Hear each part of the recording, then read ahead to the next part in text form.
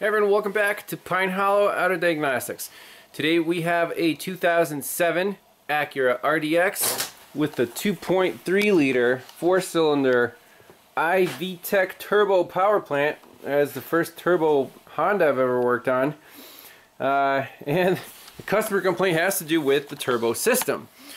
He said, car has 210,000 miles on it, by the way, so it drives actually pretty well.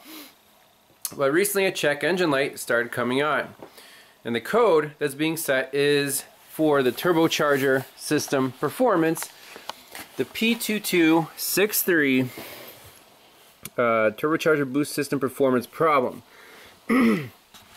So history on the vehicle, the owner said this code has come on before, I think 3 years ago, and what he did to fix it was replace a loose wastegate actuator rod or linkage. So this hole here gets elongated, and then your wastegate can't be controlled very accurately by this actuator. It's a vacuum actuator controlled by an electric solenoid. So he replaced this part with a hardened, whatever, aftermarket steel unit.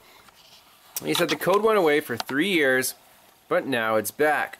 So are we dealing with a similar problem, or is there something else? Let's look up the description and operation of the system. So under the P2263, Honda gives a pretty nice explanation of the air intake system, including the turbocharger. So let's just take a look at this picture.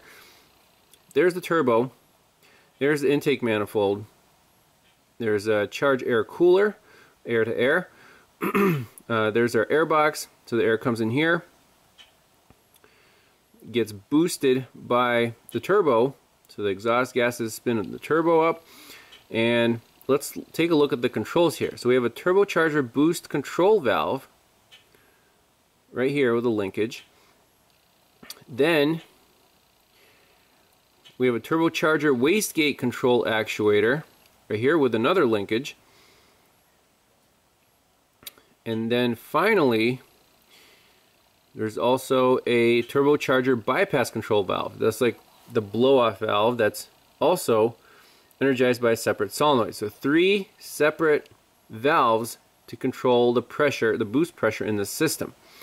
So this code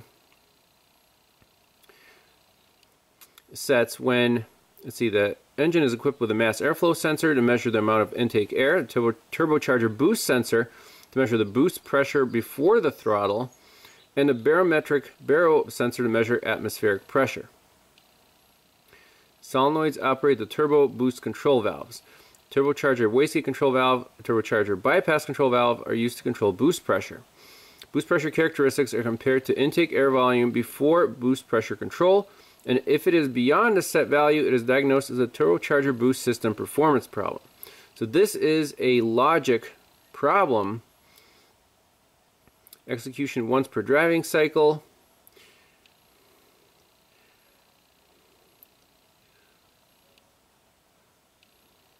And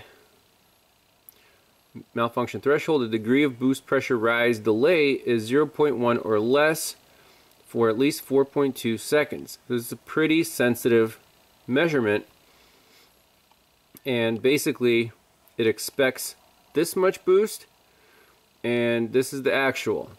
It might be slow to build, so it looks at TPS. You basically stab the throttle and you should get pretty fast spooling and rise in pressure in your intake manifold.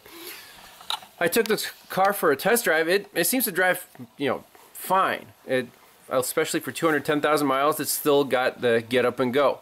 But apparently the computer is not quite happy with the performance of the system. So how do we go about diagnosing this? We need live scan data for sure. Now, one more symptom that's kind of an effect of this is, he said the four-wheel drive, sometimes you get warning lights and it says the functional abnormalities of fuel emission or automatic transmission. So basically if there's a problem with the engine or the transmission. The all-wheel drive goes into kind of a limp state, and you only get two-wheel drive. That's kind of annoying, especially when the weather is not great. If you have a check engine light, the car disables your all-wheel drive. That's annoying. So that's part of the customer complaint, but it's caused by this turbocharger system malfunction. So that's what we're going to focus on. And I took a couple of snapshots here while driving the car. There's APP and TPS. And basically, you want to look at turbocharger boost pressure as it rises, and also the MAP sensor that's inside the intake manifold. And then what are these solenoids doing? There's the boost control solenoid, there's the turbocharger wastegate solenoid, which is at 100% most of the time since the wastegate's closed, ready to spool. And then this bypass solenoid return, basically your blow-off valve. Okay. Here's another picture with some hard accelerations. There's the throttle. So does our boost pressure build fast enough? Apparently it doesn't when, you know, the car is accelerating. You see the mass airflow sensors right there. There's the boost pressure and our MAP sensor in PSI. It reaches 25, so this turbo makes about, you know, this is atmosphere, about 1 atmosphere, about 14 PSI of boost.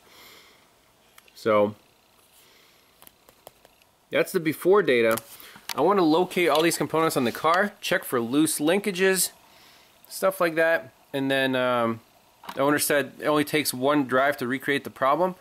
So we'll, if we find any loose linkages, we can fix them, try to take it for a spin. I did notice it makes a weird rattling sound when you, when it's just idling and you kind of give it a little gas. It's like it rattles. Let's listen.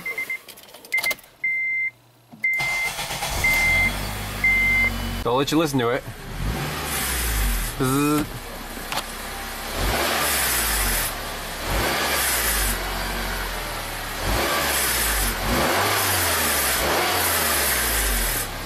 So I want to know where that's coming from.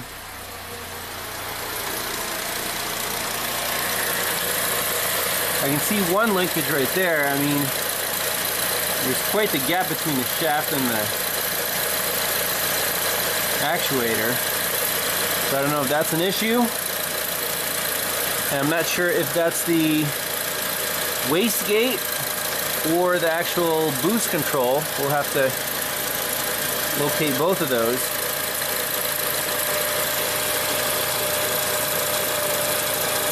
I mean, it's kind of loose right now. Let me shut the engine off and see if that comes down.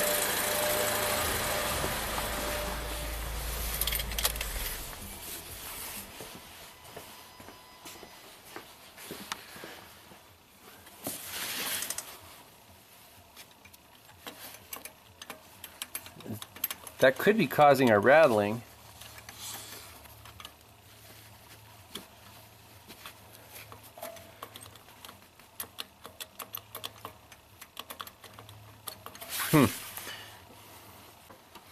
Alright, so I assume this is our wastegate actuator and rod.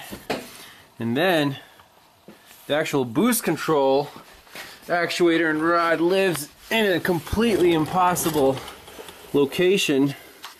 I have no idea if the camera is even going to see this, but I'll attempt it. Let's see here. So probably won't even focus, but up there is, if you see that rusty piece, that's the actuator, and the rod goes to the right.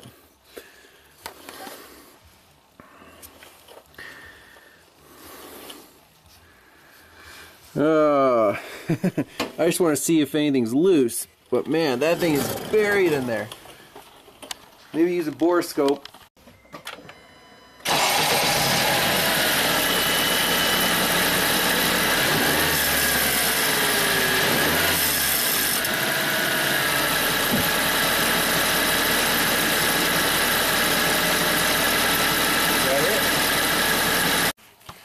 showing bidirectional controls, turbo wastegate solenoid valve command. If we click on,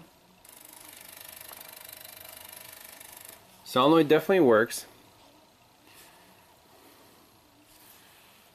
And that was solenoid activation. Let's try the boost control solenoid.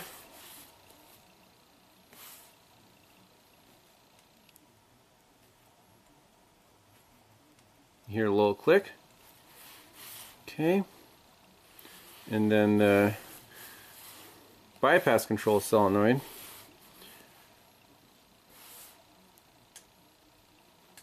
Yep. That's this little guy right here controlling our blow-off valve. So,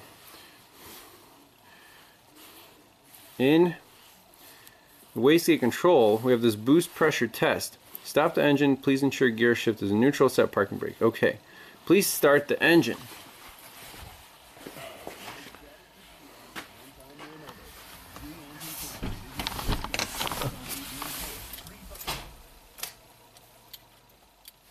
Oh crap.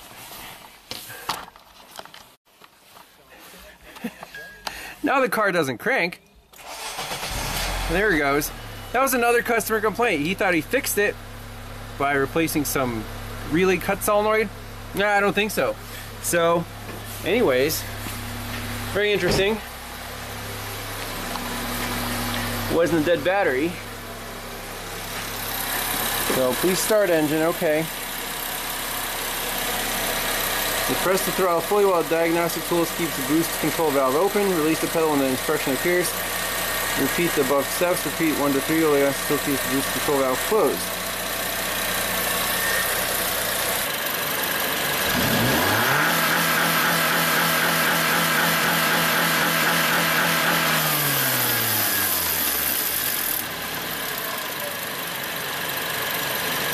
Test failed. Turbocharger system performance failure. Please refer to service manual. Alright, I don't know if that was helpful, but I'm going to review the video footage and see if that valve did anything.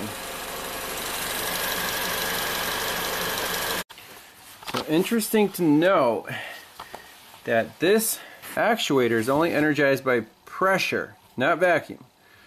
So I have my air nozzle hooked up to the top there, and when I give it a little air,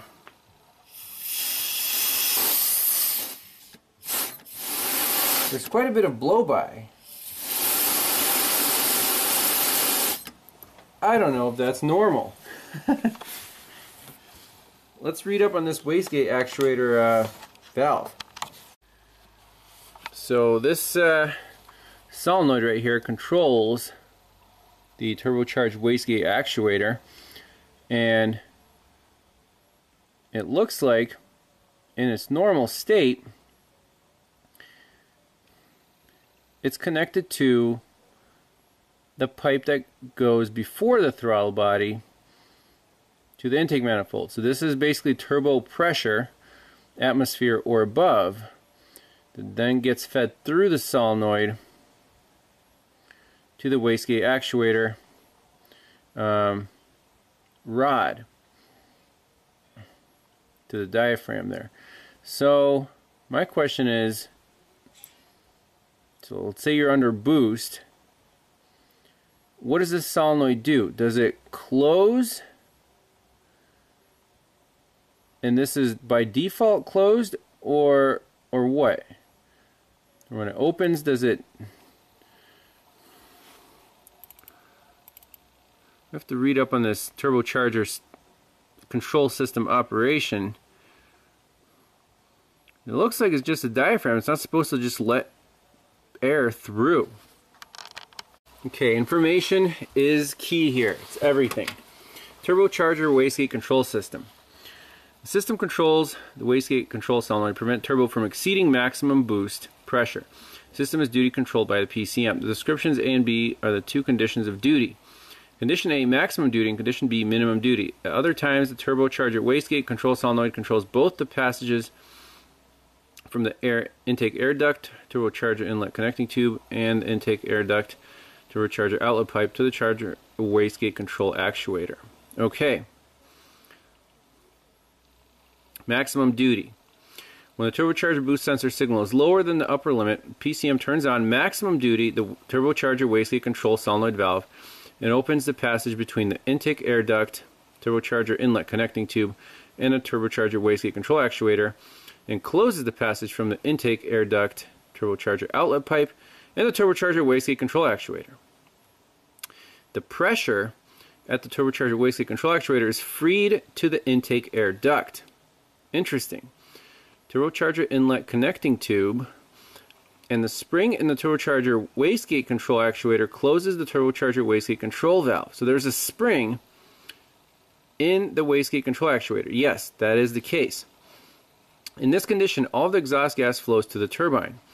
This increases the RPM of the turbine, increasing boost pressure. Okay?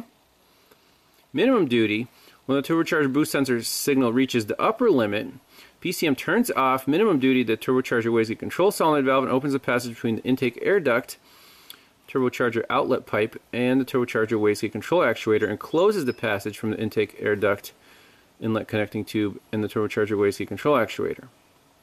Boost pressure from the intake air duct, outlet pipe, pushes the turbocharger wastegate control actuator and opens the turbocharger wastegate control valve.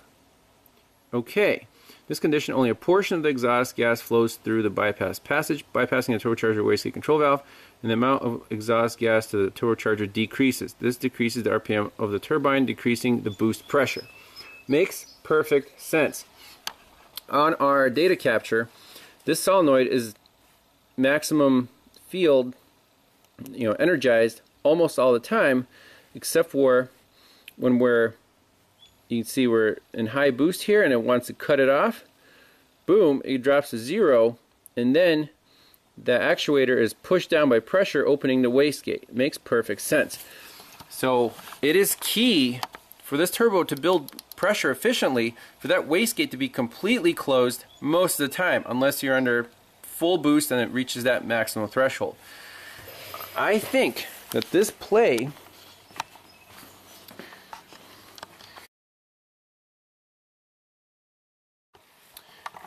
So I was editing the video and I thought that description and operation might have been a little bit confusing to the viewer. So bottom line is the actuator, pressure actuator for the linkage for the wastegate valve, that has a spring that pulls it up by default. So if that linkage is loose, that means your wastegate valve isn't completely closed, isn't being pulled up against the seat. So the fact that the linkage is loose means that the wastegate is just a little bit open in default, and it's not supposed to be. That's causing our slow boost pressure buildup. That's the key. That's why I'm going after this loose linkage. So back to the video. Okay, so what I did, loosened the bottom lock nut there, 10 millimeter, and put a black mark on the adjuster. So what I'm going to do is turn the adjuster probably one turn until I can't move the wastegate. That rattle sound should disappear. Now it's a left-handed thread, so you have to turn it in the way of like you're unscrewing it.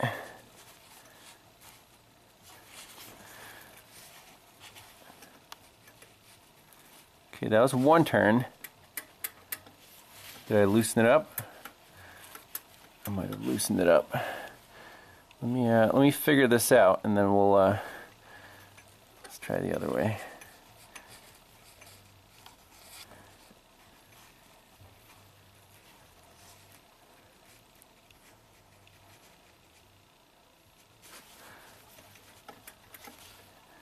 One more turn that way.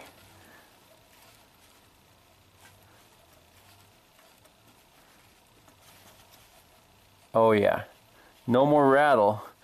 So I'm going to finish that single turn.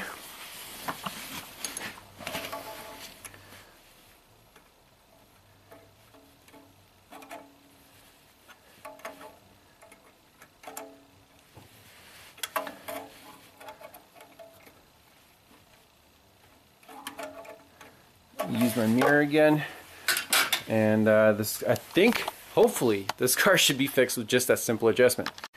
Okay, so I tightened up that linkage by about 1.5 turns, so I got rid of the slop, and then preloaded it a little bit against the spring in the actuator to give it room to wear some more.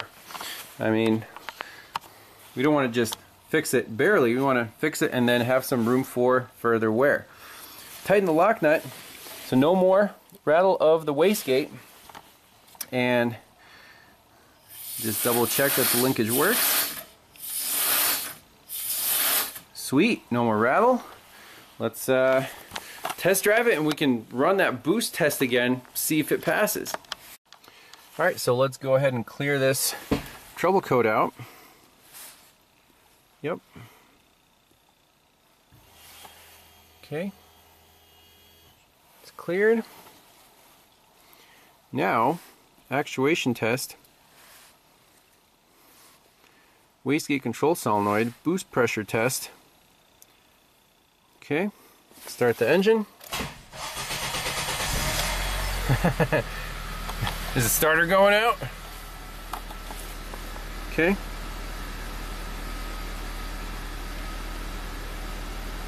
Okay, just follow the instructions. I know it's scary, but you just depress the throttle wide open and hold it until the diagnostic tool instructs you to release it.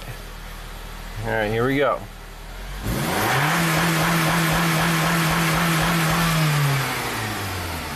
Release the throttle completely.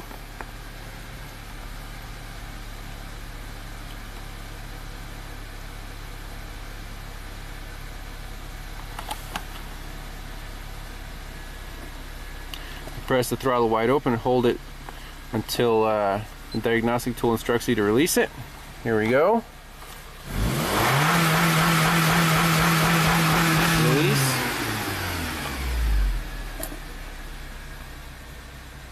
Depress it again.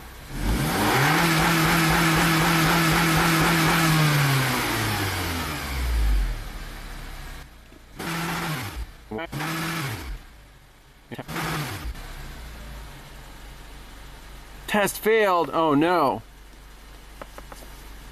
Alright, let's take this thing for a test drive because we definitely fixed one of the problems. Hopefully there's just one problem. Also note the rattling sound is gone, so we definitely fixed that. Now let's take it for a spin.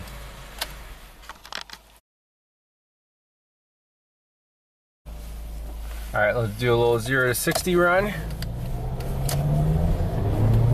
Woo! Oh yeah, we got all the boost now.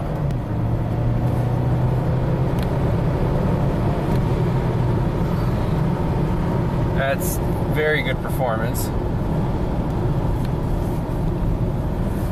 Watch the turbo gauge. I want to spool up real quick.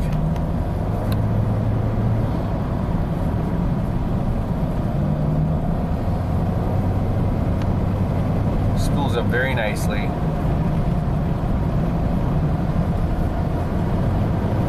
Yeah, this thing wants to keep going and going and going. Jeez. So I'll drive it around the block, cruise around in it. We'll scan it for codes, look at the data. I think this thing's fixed. That's my gut feeling.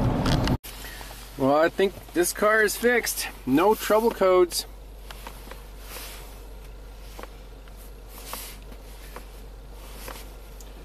Let's see, what else do we have codes in? Is it the ABS?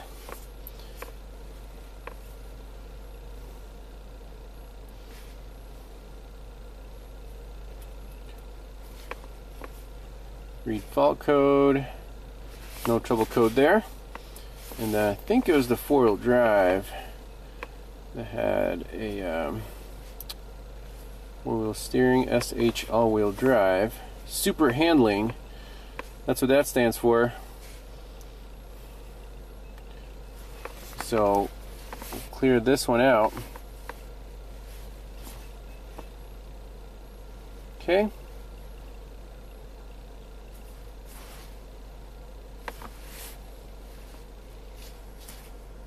I think that's it.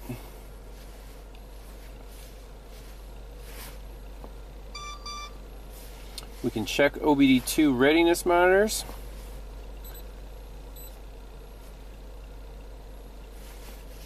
I mean, I feel pretty confident about this repair because last time it was the same code, and you replace that same part, tightened up the linkage, everything is great. Now the linkage is loose again. The part's not, you know, terribly worn out, so we just tighten up the linkage and back to normal. That's all I want to see. And just see which monitors are still in progress. So catalyst, evap, O2 sensor. Okay, no big deal. And if the no crank condition returns, we'll save that for bonus footage, but that's it for now. Thanks a lot for watching, and we'll see you next time. Bye-bye.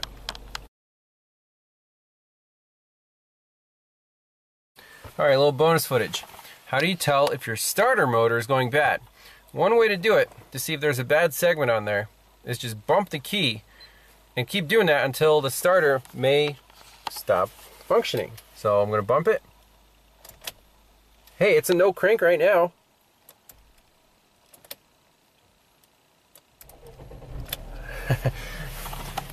The starter is a Reman CarQuest. Garbage. I'm just telling the guy to replace your starter again. Easy as that. So we can repeat the experiment. Just bump it.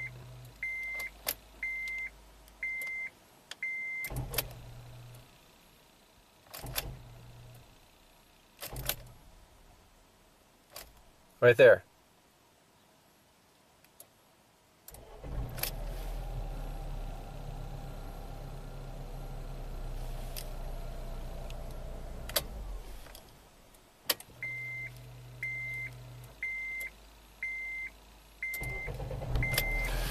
So we could repeat that with a test light on the control wire, just to make sure the voltage is making it to the starter.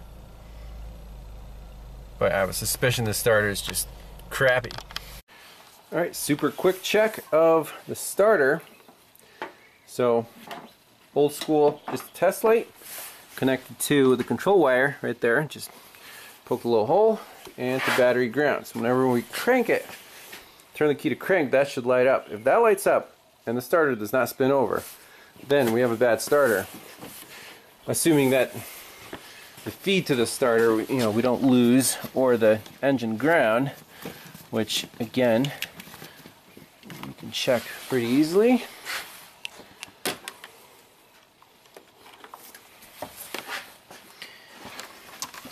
So the starter positive post here.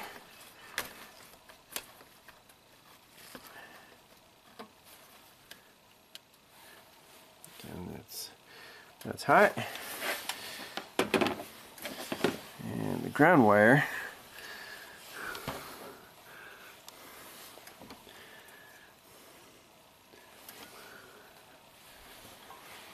I guess let's see if we can recreate it.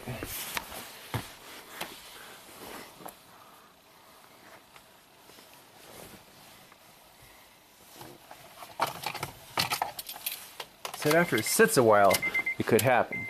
So bump it. It still works. Bump it. Started.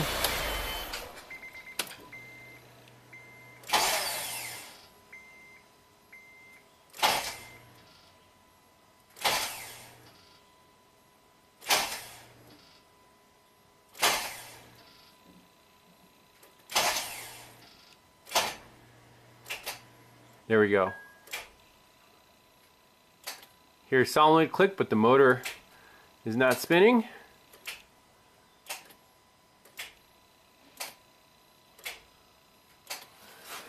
Nice.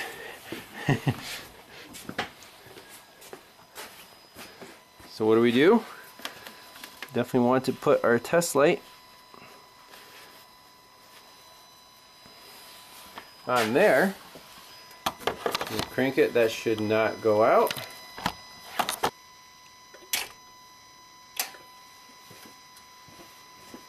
So that should have stayed lit.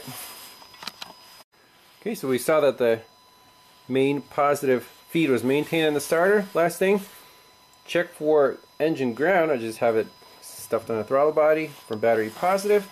When we crank it, that light should stay lit if the ground is maintained. Here we go. That's so cool. So how do we get this car to start? Well, we can bang on the starters. Right now, reliably, it's stuck in its no crank mode.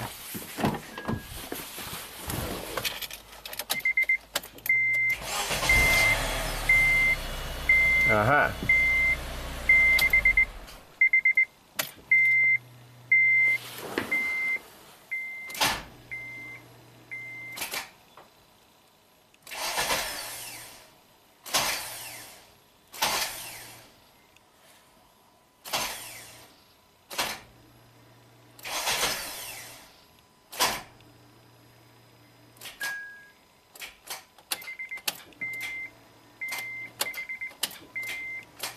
That's it. He needs a new starter, 100% diagnosed. If we get the job, we'll put one in. That's it for bonus footage. We'll see you next time. Bye-bye.